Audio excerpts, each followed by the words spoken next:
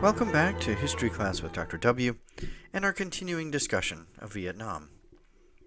In the previous lecture, we began a discussion of three leaders who ruled over Vietnam in the first half of the 19th century, beginning with Gia Long. We discussed his policies at some length, and in this lecture we're going to continue that discussion, discussing his heirs, Ming Mang and Thieu Tri, who ruled until 1847. As discussed in the previous lecture, Gia Long's 20-year reign included leadership that was somewhat flexible over parts of Vietnam that had long been divided and much of which had been conquered by Gia Long and his forces. His successors, Ming Mang and Thieu Tri, each attempted to bring control to Vietnam, which had long been divided and racked by civil strife. Ming Mang was far more ruthless in his enforcement of a strict Confucian-style state than his father had been. While he dismantled the militarized state he inherited from Gia Long, he also eradicated local warlords, diversity in terms of local and regional religions and customs.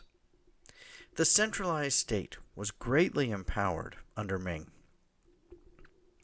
Ming reintroduced the Confucian ministerial service, the civil service exams, and selection of local leaders based on merit, transparency, and loyalty. To pay for this expanded roster of government officials, along with a variety of state-directed projects like road and bridge building and international trade, Ming increased taxes. He promoted trade, especially with China, but also with other nations and the West. European influence in the region was growing.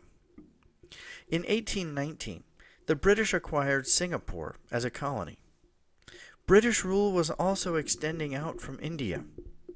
At the same time, the Dutch were solidifying control over Indonesia.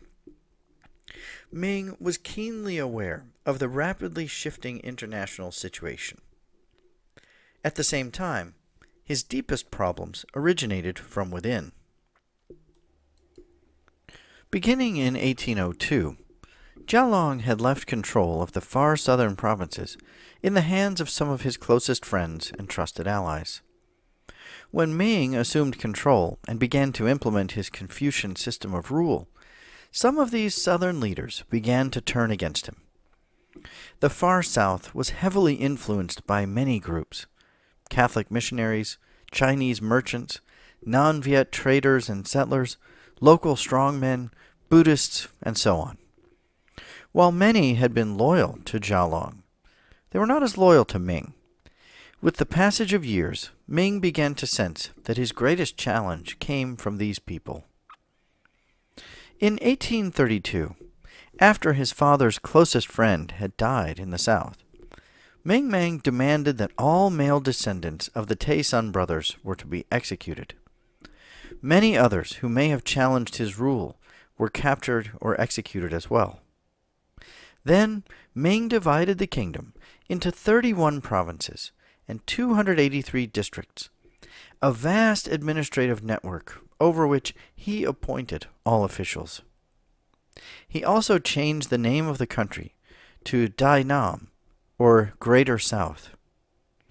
He also presided over the creation of a vast network of temples, altars, shrines, and a pantheon of heroes and gods. Religion also was now controlled by the state. Anyone who defied Ming was crushed. These included the Khmer, the Cham, Catholics, and others. He also continued the tradition of Viet expansion, extending his reach into portions of Laos and Cambodia, carving out a nation that resembled what would become French Indochina within a few decades. Nonetheless, it was difficult for Vietnam to maintain its growth and stability under Ming's aggressive policies. It was impossible for the capital city of Hue to produce quality civil servants to oversee the vast and rapidly growing kingdom. At the same time, it was difficult to find enough civil servants who were willing to serve in these far-flung provinces. Often, these offices were not enviable positions, as local leaders and citizens either stewed in discontent or even rose up in rebellion against Ming's officials. In our next lecture, as we will see, the time has come in the midst of this disorganized and chaotic setting for an outside presence to assert its influence, the French.